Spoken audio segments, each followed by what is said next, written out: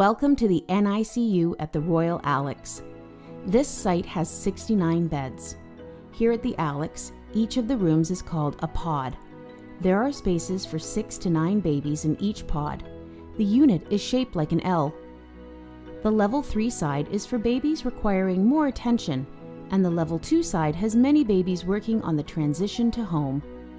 Your baby will be cared for by a registered nurse or licensed practical nurse, as well as many other members of the NICU team. The role of each of these team members are described in a different section of this video. Definitely, I think getting involved in her care every day made me feel like her parent.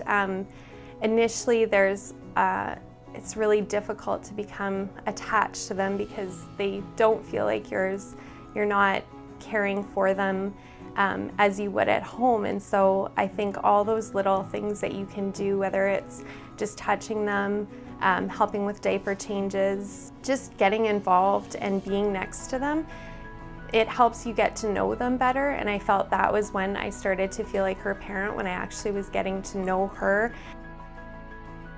I think the NICU just kind of has a little bit of a stigma of, being scary and really intense. Initially, I felt very overwhelmed. After, I think, being here initially and just kind of seeing, and everyone's very thorough, friendly, I felt less overwhelmed after even just 1 or 2 days.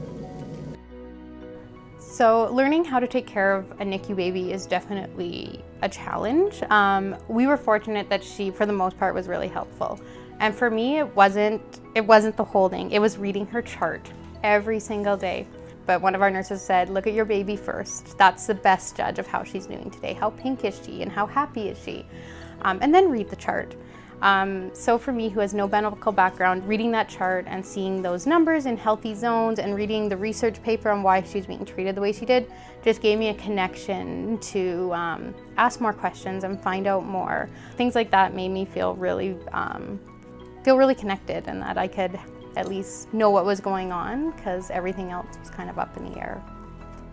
My most positive moments for the NICU were actually being able to do the care myself. So when I found out that I was allowed to administer meds and change diapers and give baths, and no matter what kind of bath it was, even if it was just the washcloth sponge bath, it was all good for me. Anything I could do to be the mom in that situation was amazing to me. So every single time I got to do one of those things was like a little celebration for me. When we first entered, it would have been nice to have known that I could be as involved as I wanted to be in my boys' care, so including being able to go through their charts, making sure that I knew around what time they were going to be doing rounds, so I could always participate in those. I could ask as many questions as I wanted, and just being able to have the right to hear my voice being heard when it came to my son's care. You will see many NICU team members preparing for your baby's admission. If your baby is not already in an incubator, then your baby will be moved to one. These are houses for babies that provide warmth and humidity. They also shield baby from light and noise. You may hear alarms as the monitors are switched over to the bedside monitors. These are often loud, but are usually not serious. Having a baby in the NICU can be very frightening for new and experienced parents.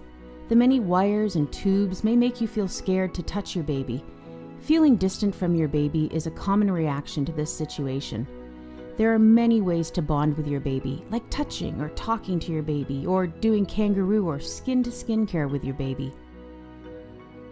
NICU staff are here to help you adjust and feel more comfortable with the routines and environment of the NICU. Keep asking questions and talking with the staff. In the first few days, while mom is still a patient in the Lois Hole Hospital for Women, you will enter the NICU through the pedway. If you are coming from another hospital or once you are discharged home, you and your guests will enter the NICU through the welcome desk entrance. For the safety and security of all the babies in the NICU, you will be asked to identify yourself before entering the NICU for the first few times, or until you get to know the staff. You are welcome to see your baby at any time. When entering and leaving the NICU, and before touching the babies, it's important for all visitors and caregivers to wash their hands. All babies who are sick or born early have weak resistance to infection. Infections can be very harmful to all babies. Hand washing decreases the germs your baby is exposed to. The NICU team does bedside rounds for each baby every morning.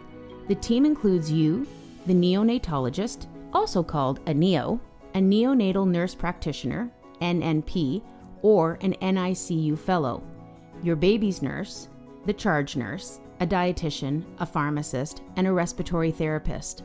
The morning rounds are when the team talks about each baby's needs and makes a detailed plan of care. You are an important member of your baby's team. This is an opportunity for you to share how you feel your baby is doing. Ask questions and listen to the team share information about the health of your baby.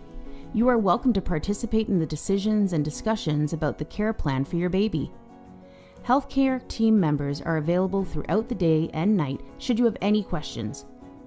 If there are significant changes to your baby's plan of care, the healthcare team may need to contact you when you are not at the bedside. It's important to leave reachable telephone numbers with the nurses at the bedside.